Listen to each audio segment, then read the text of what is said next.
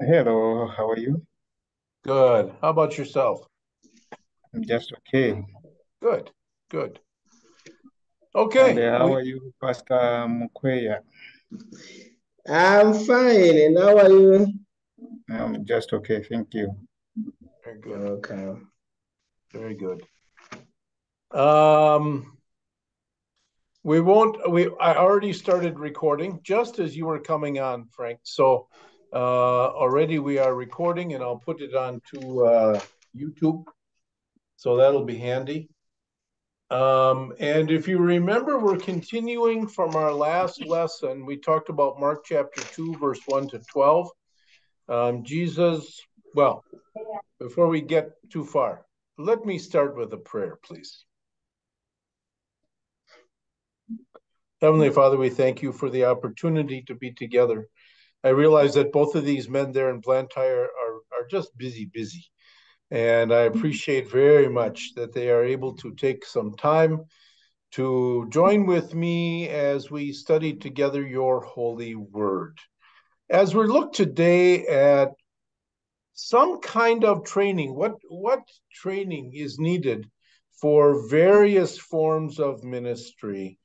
We ask you to bless our study, that we speak openly, we speak freely, we are comfortable, and we understand, most importantly, your Holy Spirit helps us to understand what you are trying to tell us in your holy word. We ask your blessings on all we say and do today, to your glory. Amen. Amen. Amen.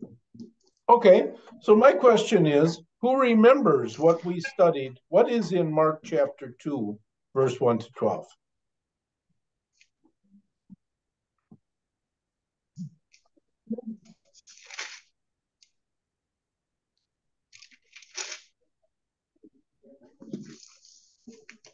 Anybody? Yeah, you can look in your Bible, that's fine.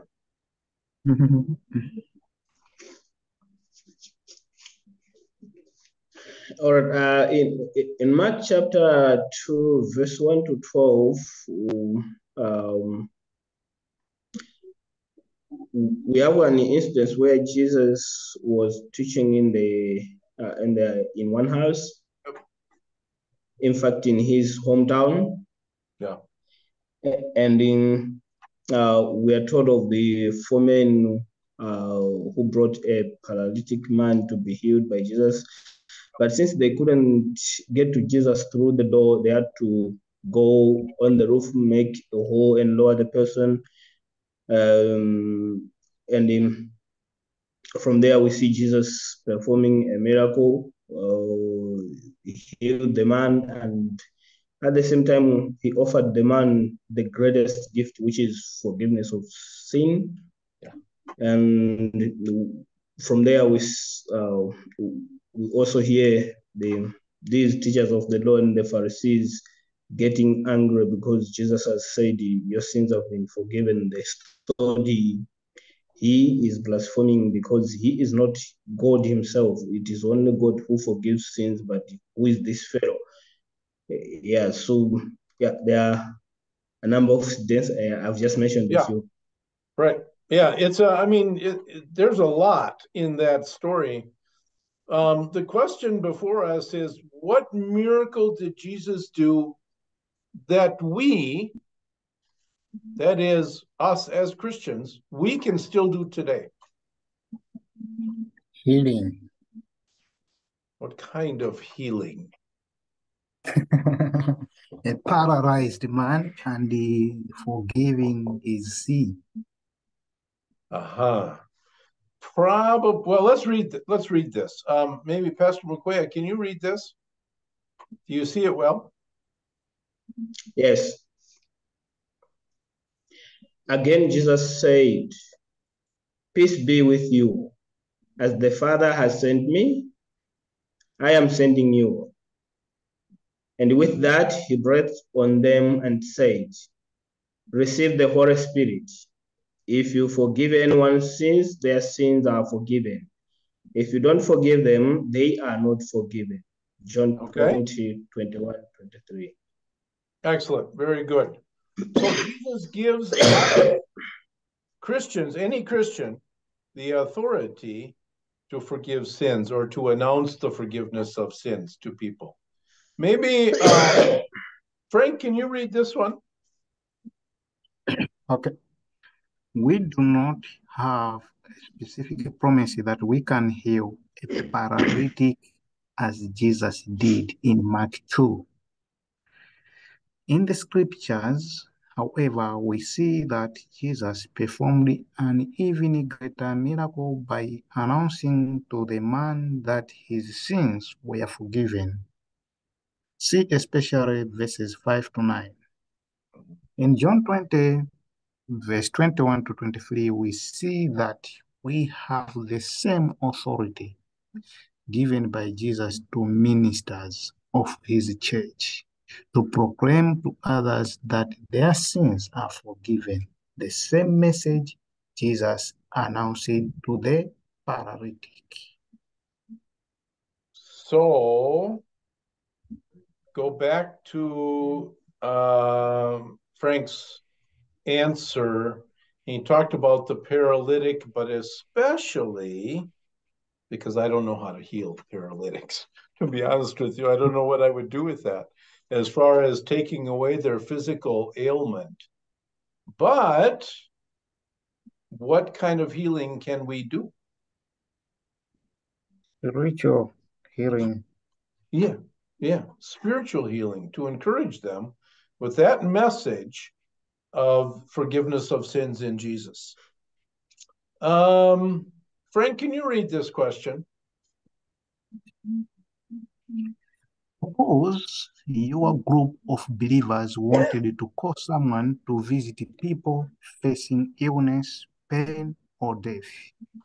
What is the most important assurance a person in this capacity would want to share with the people he visited? What kind of person might save in this way? So there really are two questions here. Maybe Pastor Mukwege has some thoughts.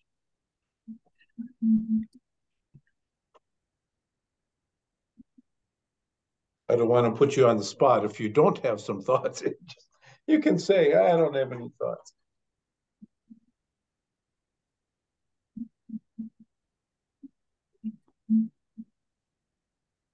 Yeah.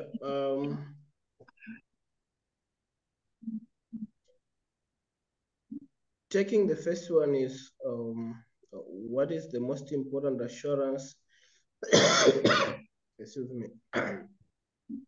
Yeah, the most important assurance is to tell someone that he has got a very good relationship in terms of saying that his sins have been forgiven.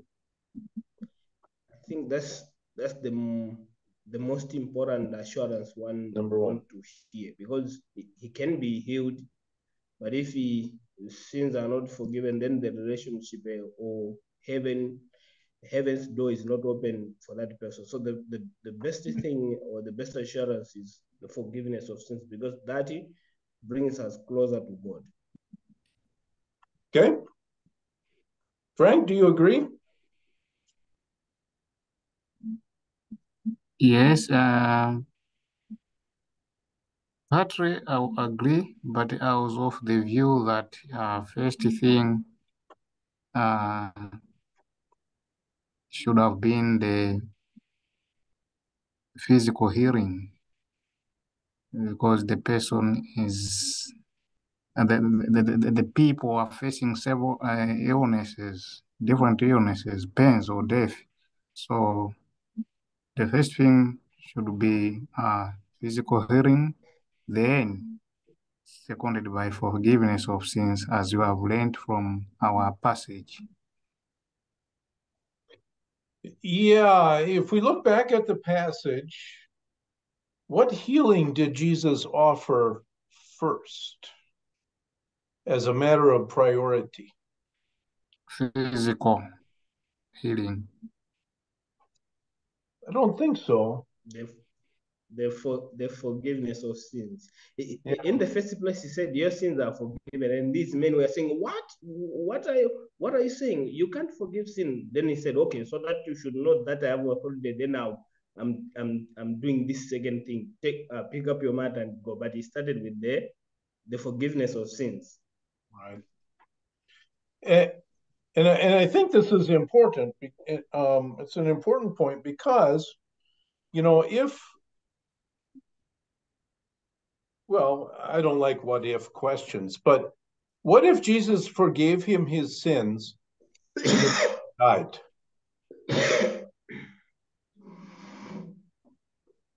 His sins were forgiven and then he died. Then what would happen to him?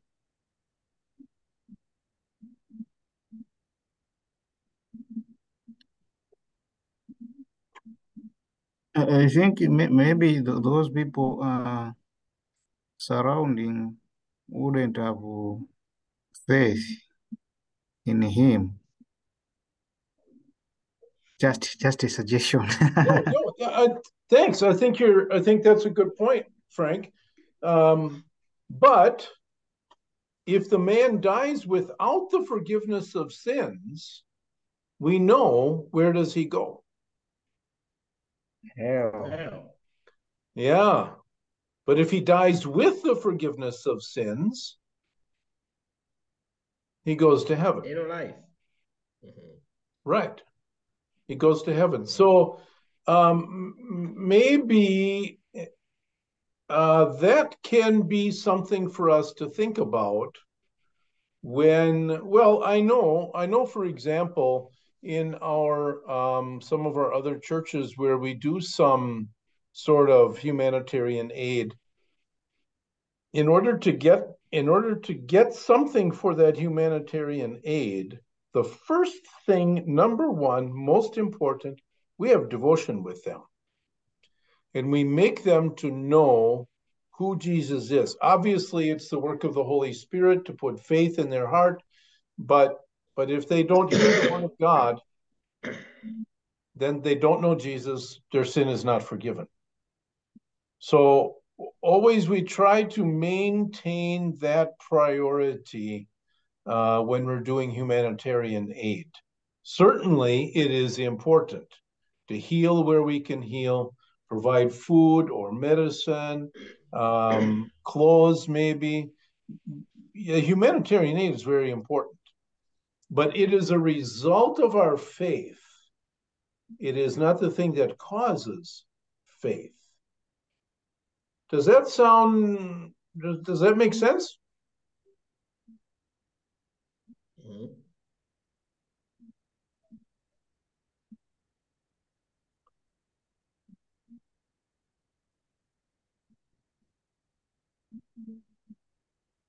Think about it.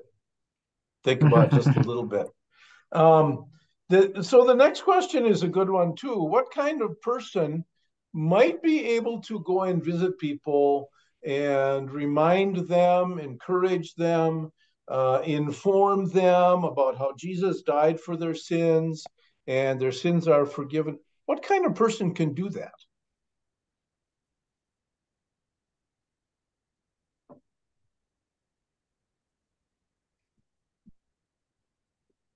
A public minister.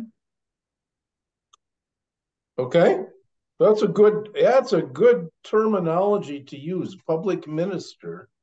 What were you going to say, Pastor Mukwea? Yes, I will. Looking at the passage we have read from, it should be authority being given to all believers to pronounce the forgiveness of sins. So, yeah, for the church as the church it stands, yes, the public ministers, there to do that, but the responsibility lies in the hands of every believer. Good. Okay, good point. Great point. And that's why I was very interested to hear Frank say public minister, because if the congregation is going to call somebody I'll maybe have to underline that word the next time I teach this lesson. They wanted to call somebody to visit people. So you are a visiting elder. We use that term. I think, do we use that? Visiting elder? Yes. We make somebody, and I think, Frank, you made a very good point. This would be a public minister, somebody who's been given a call on behalf of the congregation. Please go and visit Mrs. Banda, Mrs. Jones, whoever needs to be visited. You do that on behalf of the congregation. At the same time, Pastor Mukwege makes a very important point as well. You don't have to have a call to encourage somebody with the forgiveness of sins. That's a private ministry. But if you have a call, maybe the question is more about who should get that call. Who would you look for? If you wanted to have a visiting elder at Beautiful Savior, what do you look for?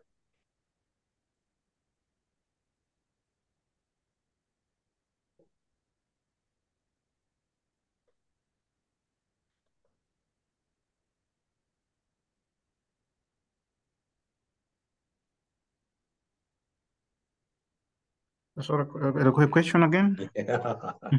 What kind of character? Maybe that's the word. I don't know. What kind of character, or what do you look for in a person? If at Beautiful Savior you want to call a visiting elder, what do you look for? Someone who is blameless, who has got a good character, who read by example. Okay. With his family. Yeah, I think Orifa is it. Nice. No, you're listing exactly what Paul wrote in First Timothy chapter 3, right? Yes. Maybe Pastor Mukwege, can you read this in the blue? Yes. What what the people this code worker would visit would need the most is the security of forgiveness of sins. The first step to finding a person to carry out this task would be to identify people among you who have gifts to serve in this way. The next step would be to ensure that the person has the necessary Bible training to carry out the task. Right. So what Frank was talking about is identifying people who have gifts to serve in this way. They're well respected. Their family is well organized and coming to church. Things like that. The next step now, and maybe you want to think about this. I'm just in my own mind. It's not in 1 Timothy chapter 3, but maybe you want somebody who is free to talk. You know, somebody's very shy. I don't like to talk to people. I don't like to even leave my house, or I don't know how to dress well, things like that. Those are all worldly things, but in some ways they'd be helpful if somebody's good at talking and they're free and they're comfortable. That's one thing, but I think obviously Frank's ideas are more important. They're blameless, they're well respected, they're active in church, all those kinds of things. Then we talk about training. Okay. So talk about understanding how to begin training a minister. Remember, a minister, the word minister. Well, let me ask, what do you know about a minister? What is a minister?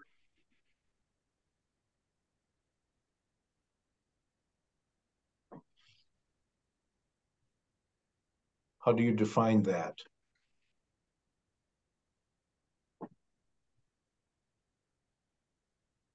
A minister, a savior, or the one who saves others. Yeah, okay. A servant. Right. So we're going to look for, we want to train a servant.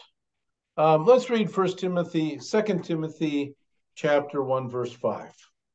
Go ahead. Frank, can you read this? I am reminded of your sincere faith, which first lived in your grandmother, Louise, and in your mother, Eunice. And I am persuaded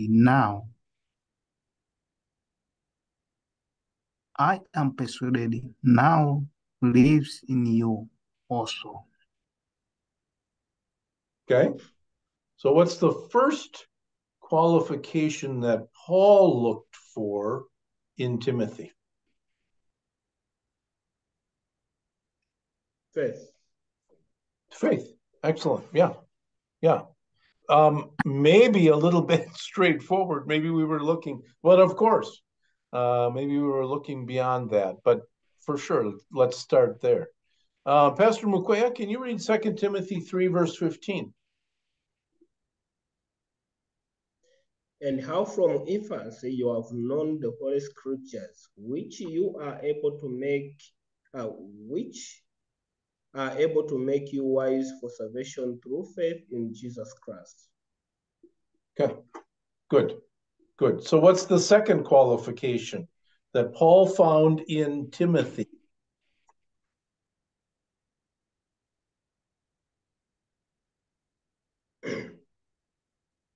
Knowing Scripture.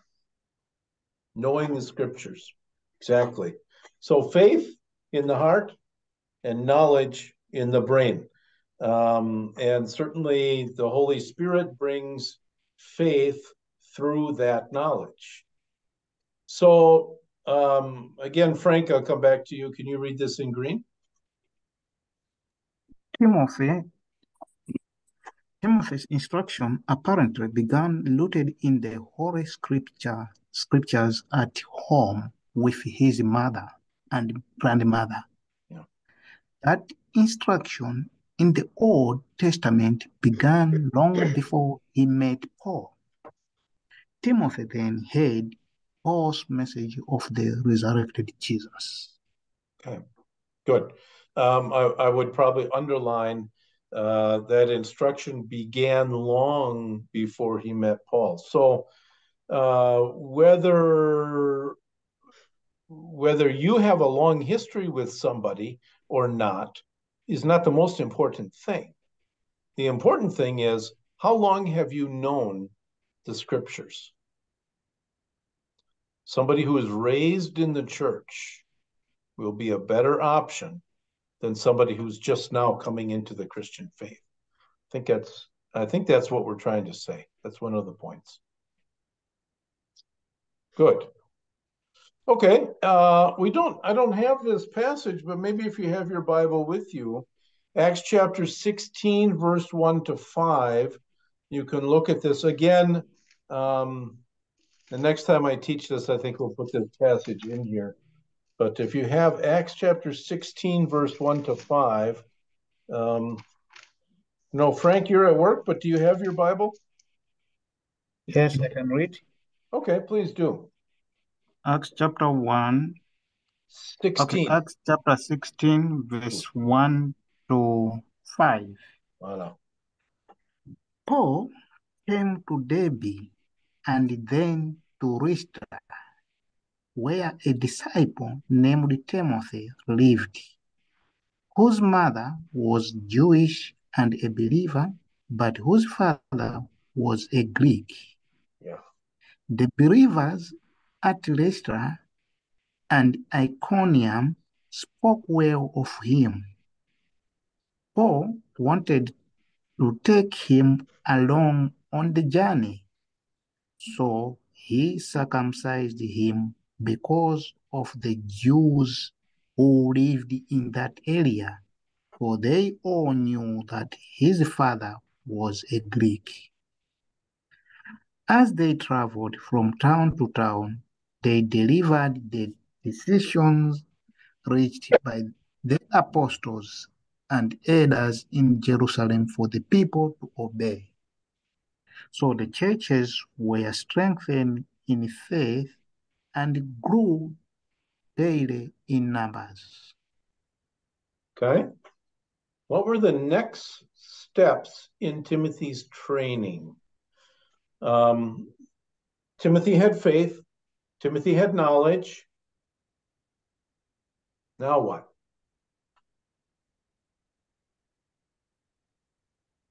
Circumcision. Yeah, circumcision. Now, why was he circumcised?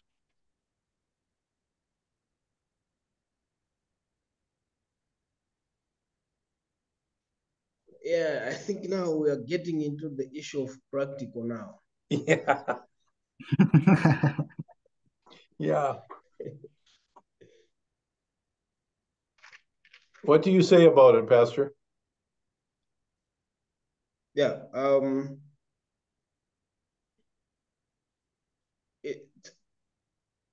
it's like for Paul, he did not want anything to be a stumbling block, because this time now, Timothy was from a Greek family, and they were supposed to be circumcised pertaining to the Moses law. What Paul wanted was just to clear all obstacles so that Timothy would go with him and start practicing what he believed. Good. Okay. Frank, what do you say about that? Is he right?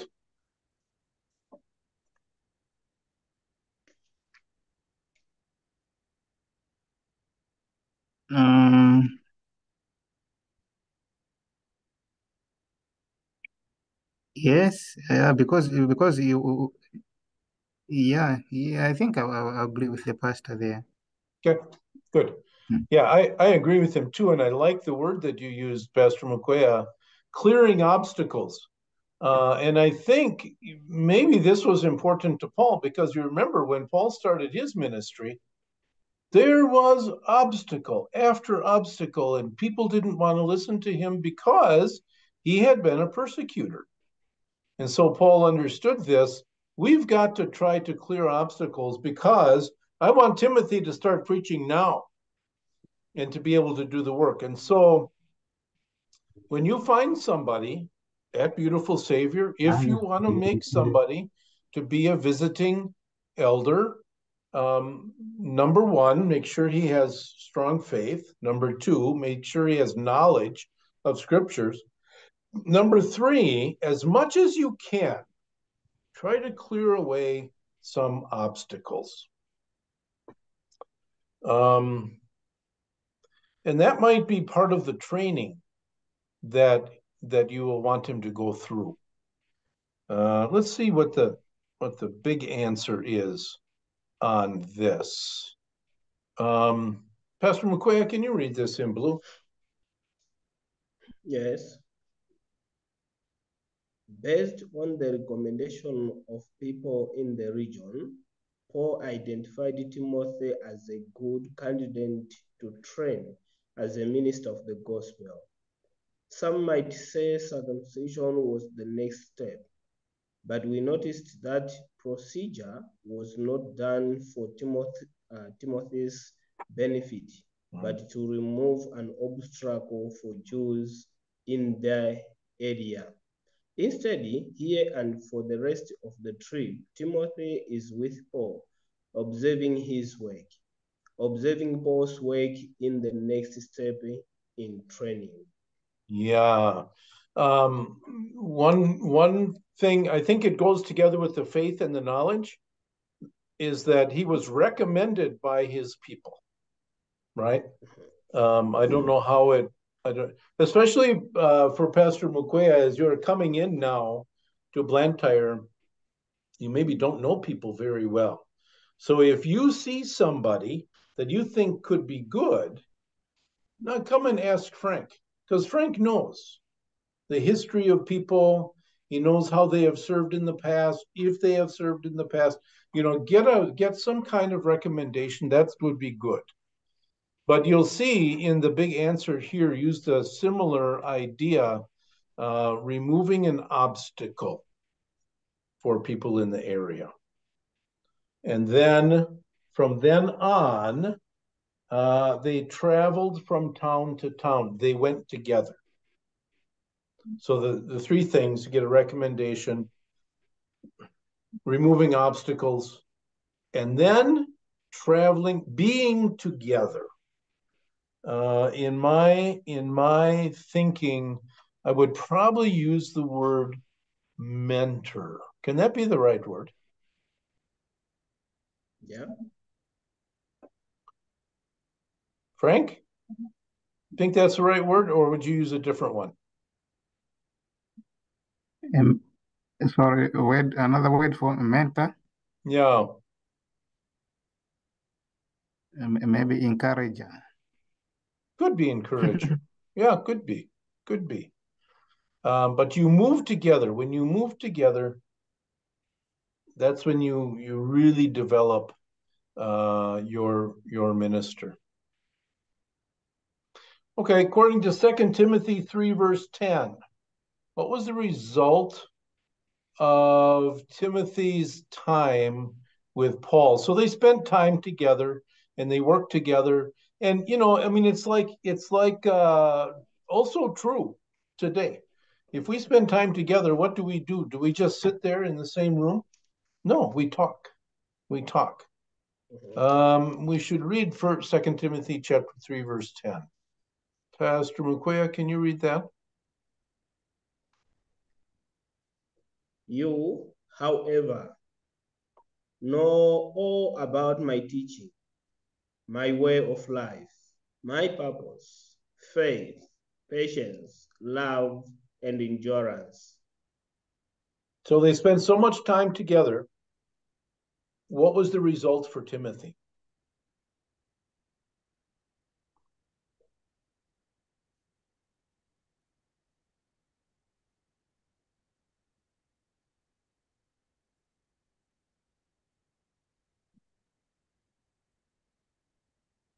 What was the result for Timothy? What did Timothy know about Paul? Almost I the think full knowledge, package, everything. knowledge and experience in the scriptures. Yeah, knowledge and experience. I think I heard Pastor Mukwea say almost everything.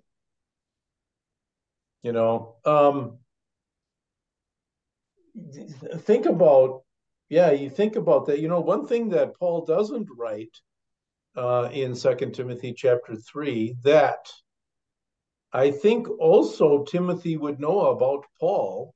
If you travel with somebody and you work with somebody, you also know what makes them upset, right? I mean, you just know everything about the person, okay? So what makes you upset? I'm going to be careful I don't do that. But what is your purpose? Be careful, I want to have the same purpose. I want to have the same faith, patience, all that. So there are things that we learn from one another. Timothy knew exactly how Paul worked and what he taught. How Paul worked and what he taught. What was Timothy's role in the cities of Berea and Thessalonica? We should read these passages. Frank, can you read this passage? Or read Okay. this answer. We don't have the Bible passage again, but let's read this answer at least. Timothy and Silas stayed in Berea when Paul had to leave. Although the book of Acts does not explain exactly what they were doing in Berea, Timothy was apparently also in Thessalonica during that time, about 80 kilometers from Berea. The natural conclusion seems to be that they were in Berea finishing the instruction that Paul had begun. Timothy then went to Thessalonica to do the same. In conclusion, Timothy was involved in the work of the gospel rather than just observing. Yeah. Pastor Mukwea, you might remember when we were with Pastor Holtz up in the northern region, we talked about this thing called dialogue education. Do you remember that? Yes, I do. Uh-huh. One of the keys in dialogue education is to get people to do something. We're not just sitting, we listen to a lecture, we repeat back to you what you said. Go and try it. You know, if we're going to learn evangelism, I will teach you, we'll work together here in the classroom, but now you come with me and you talk to these people and you do the evangelism and you will learn, oh, next time I'll do it differently, or this is the thing I did well. Do the work and do the work together. So I think that's what they're trying to say, Berea and Thessalonica. Timothy was doing the work. Very important.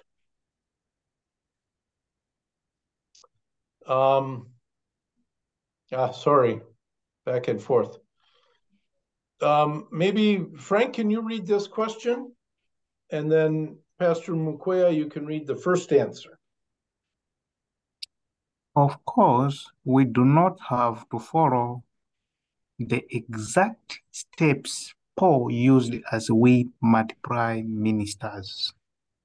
At the same time, it is helpful to see what a missionary like Paul did to train a minister. What are the basic steps we saw in this lesson, and what can we learn about our own training method? Pastor Mukwea, how do you read this? Timothy received basic instruction at home from his mother and grandmother and from Paul during his first missionary journey. We can give and build upon basic instruction. Okay, so the first thing we can do, understand the foundation that this person has, and then we start to build on it.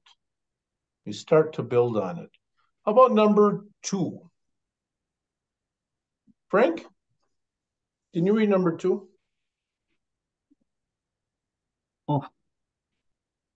Of course, we do not have to follow the... Okay. We don't have to read the question again. Number 2. All right. Thank Timothy was identified by other believers as someone who had a gift for missionary work, and Paul listened to their recommendations. We can identify people with the gifts necessary for the work, relying on other trusted Christians. Paul did this, and so did the disciples who appointed Stephen and others. Nice. Pastor Mukwea, go ahead and read 3 and 4 together. Timothy accompanied Paul and observed the work, learning from Paul's message and methods. We can have candidates observe ministry. Timothy did the work himself. We can let candidates practice ministry. Okay, so in number 2, we talked about the recommendations. We should have some recommendations from people. And then number 3, exactly what we just talked about, the mentor, we should try to mentor them. And number 4, we let them practice. So there's some definite steps that we can take, and it's good that I'm recording this because you'll be able to go back and review these things. And maybe actually, if you decide to do this kind of ministry, maybe this is something that you could show to the church council, or, you know, how should we do this? Or what's this one way? Doesn't have to be the only way. How can we do this at Beautiful Savior? Question number 20. Whose turn is it? Frank, can you read the question? We certainly have a lot of freedom regarding curricular methods for training. There is no specific prescribed course of study. What are some things we want to keep in mind as we seek to train others? Okay, I'll repeat again on the question. Thank you. What are some things we will want to keep in mind as we seek to train others?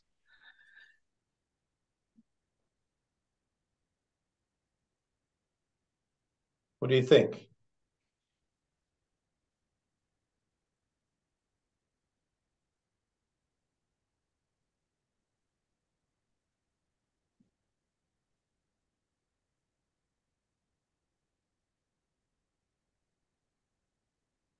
What do we want to keep in mind?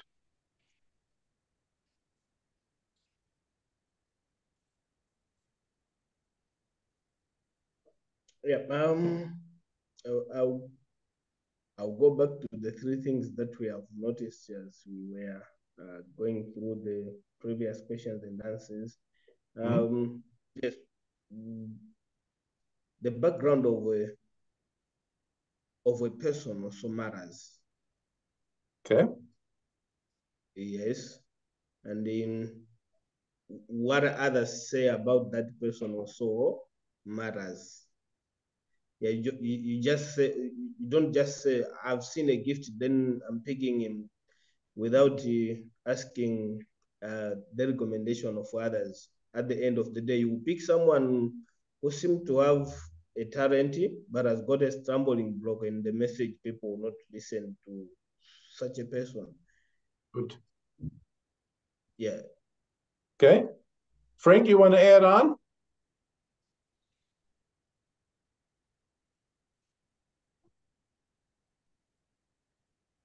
I think we need also to keep in mind that we need to be supportive to these people. We need to support them, train them, and mentor them. Good. Yeah. Mentoring them, I think, is one I would definitely add. Support them, encourage them. I think in the mentoring process, also there are two things that happen. When I am mentoring you to go to learn how to comfort the sick, or I'm mentoring you to learn how to do evangelism, or I'm mentoring you, whatever it is, you will learn about my faith and my way of doing things. But also, I will learn about you. We learn about each other, and we get this kind of a unity as we understand one another. I think that's an important piece. I always, you know how we have to find people who are going to go to the LBI. We always have I think, do we still have a TEE program? We still do that. Yeah. In my ministry, when I was in Zambia, and I tried to do this in Cameroon also, when we do TEE, I tell people it's not just about knowledge. It's not just giving knowledge and teaching that way, but it's also for us to see, what is your attitude? What is your attitude? What is your motivation for this?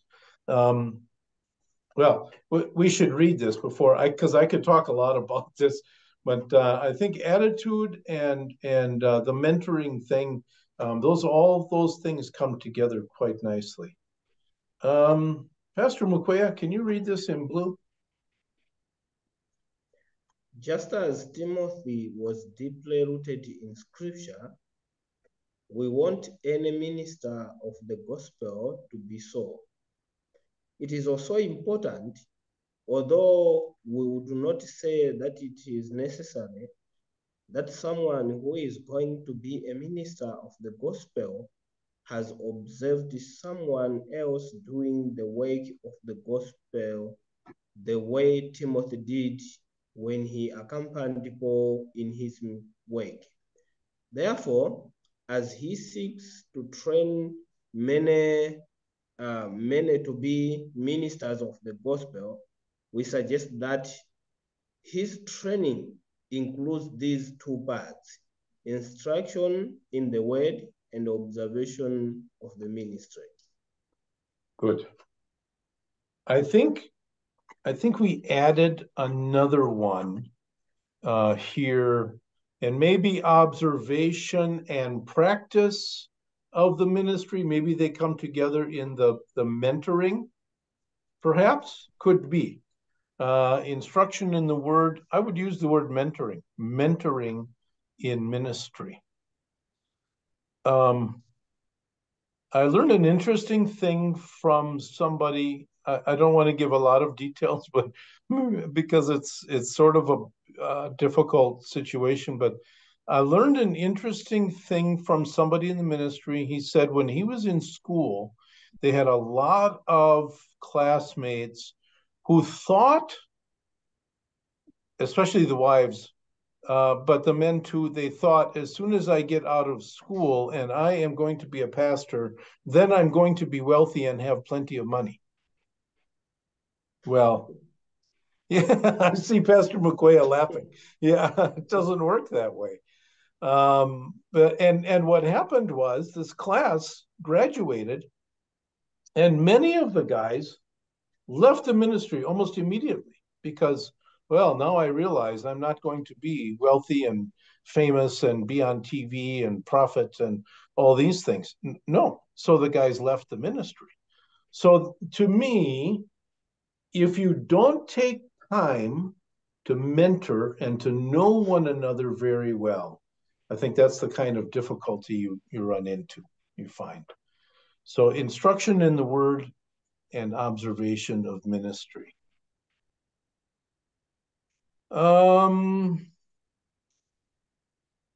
Yeah, that's my thought. Do you guys have any reaction to that?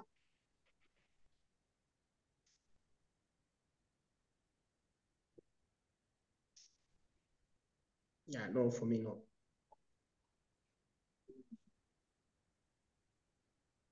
Okay, let's go to the next question.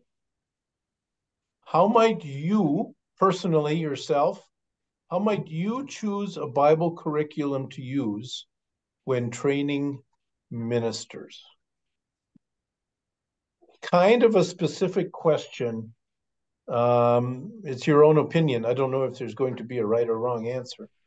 How would you choose a Bible curriculum?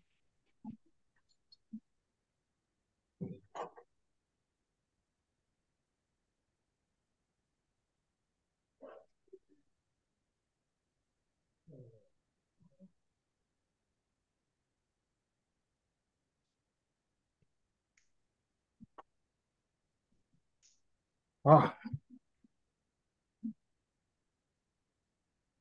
Go ahead, Frank. how might you choose a Bible curriculum to use when training ministers?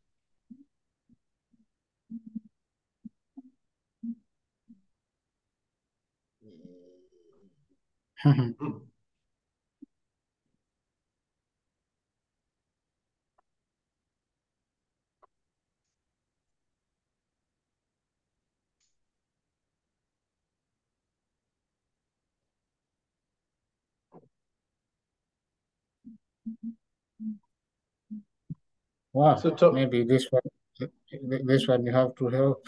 yeah, I was just going to say, this is a difficult question. I think mostly what I would do, and actually I think Pastor Rebke is doing this as he's going and talking with people on this SEM consultation program he's working on, is probably start by saying, what do we need? What is it we need? Because if we're going to train somebody for preaching, we might give him different studies than if we're going to teach somebody to comfort the sick and the dying. Or if we're going to teach somebody evangelism, we might teach him something different than what we teach the preacher. So it depends on what you need. Let's see what the big answer is. Oh boy. It's a big answer.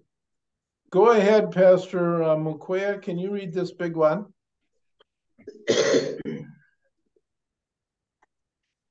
Although you could create your own training program, there are advantages to using an existing one. Using the TEL program to train others will save you the work of creating your own program and allow you to share instructional work with teachers of TEL. We want a person to lead a group on their own to have completed or be working to complete multiplication level. Those called for more limited roles might complete less. Note that a person does not need to finish the entire curriculum before ministry. As mentioned earlier, in this course, a person can begin sharing their faith immediately. A person might be called by a group to play a role while continuing their training. Okay. What do you think of that? Use the TEL curriculum to help train people for ministry. Can that work? Yes. Okay. Frank says yes. I think so too. You know, just in my talking with you, Frank, I know we had some classes together, but I listened to, and I hope Pastor Mukwea can see this also as we talk, and and as Pastor Mukwea is working with you, coming close to you, I think maybe he's going to see that you know the Bible pretty well because of the TEL program.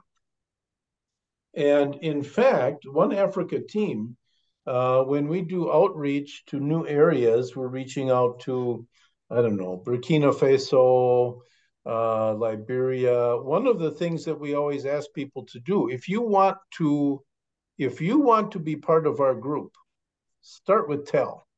And then when you reach a certain level, then we can start to say, okay, now you have some understanding of the Bible. We can build on that.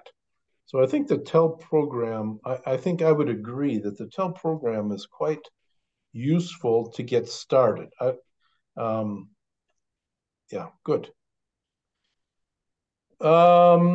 Scripture instruction classes are important, but what is the next step we want our ministers to take? Okay, so what this thing is saying is, the question is, okay, you take instruction classes to become a member of the church. Now you add more on top to become a minister or somebody who is discipling others, serving others. What other step should we take beyond instruction class? What do you think?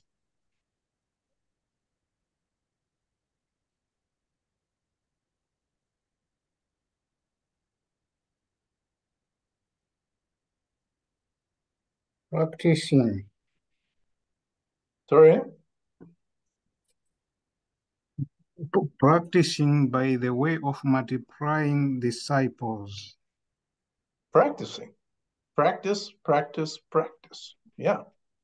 Learn how to talk to people, and you learn by doing. That's how we do it well. Frank, can you read this? We also want someone to observe ministry in action and practice as part of their training.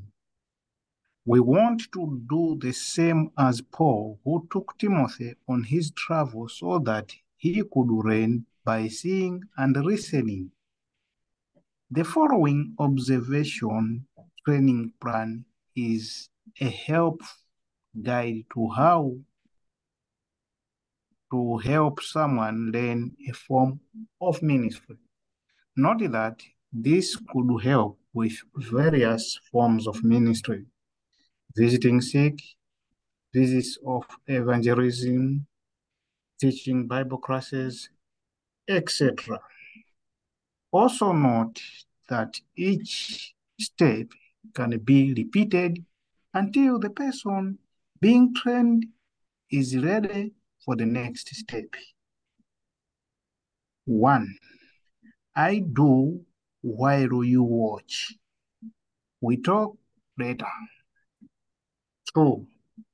You do while I watch. We talk later. 3. You do while I'm gone. We talk later. And 4. You do it on a regular basis. We talk when needed. Great. So, I like to use the example of evangelism. Let's go on Thursday afternoon. We'll go together. We're going to visit this person. They have become interested in the church, but they don't understand very much. So I will talk to them and you listen. We go together. I will talk, you listen. Then we go to the next week, we go to another person in a similar situation. Okay, now you talk and I will listen. And we discuss. How was it? Did you enjoy it? Was it difficult? Maybe there's something you could do differently. We talk about it. Then the next time, I will give you the name and the contact for this person. You arrange a meeting, you go and visit them, and then you just tell me, how was it? What did you learn? You give a report. And then after that, obviously this takes weeks, months, maybe, for the person to learn how to do it. Now, here are four names.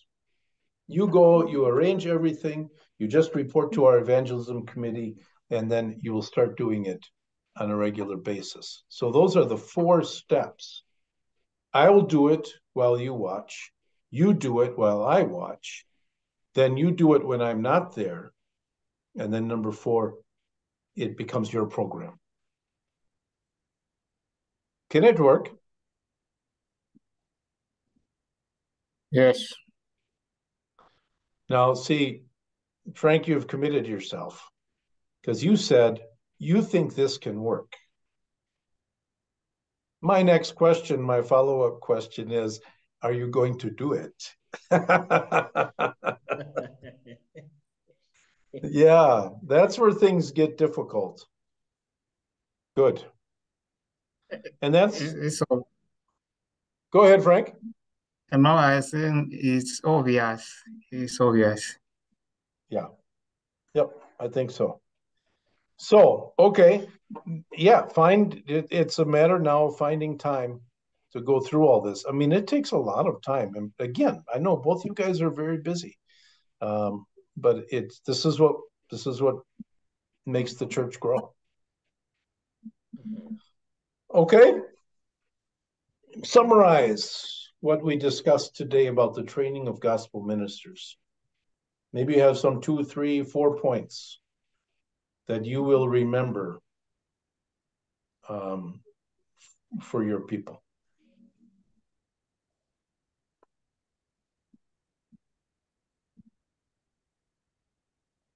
Okay.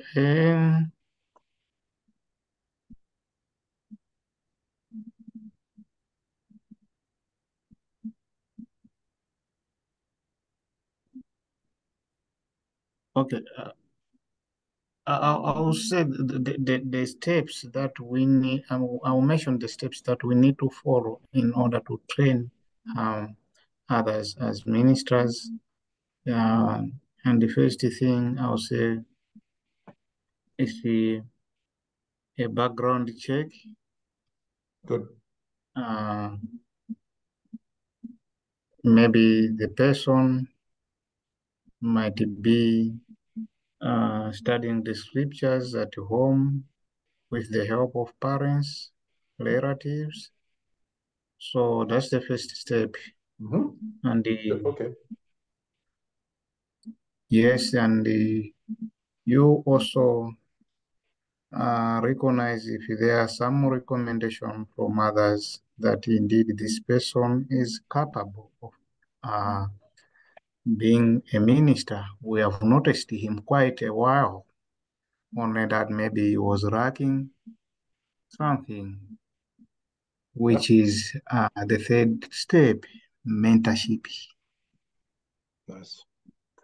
So we mentor the person, train him to be deeply rooted into the scriptures. Then finally, you read that person to practice Nice. sharing the scriptures with others.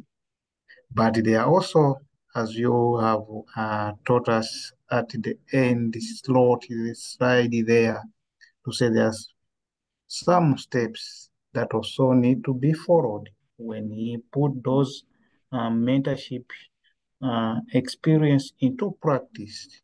Good. Good.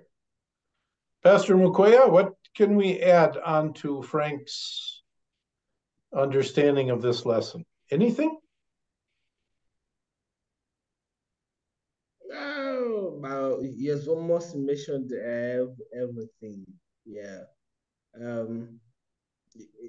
This is not, of course, not an addition, but when I looked at what we have discussed today is, I can use only two ways to sum it up. Is in class and on ground. Nice. Yeah, good. In class and on the ground. Frank mentioned one thing even before class, background class on the ground. Yeah, good. Okay. I think we're together. I think you guys are saying a lot of the same thing. Great. Tell me what I can pray for you, both of you. Frank, what can I pray for you? Pastor, is about this training that whatever we have learned so far, may the Holy Spirit help us to and encourage us to take responsibility, to share with others, to mentor others, to train others, so that they will also know the scriptures, just as you have done to me. Great. Okay. That's a good prayer. Pastor Mukwea, what can I pray for you?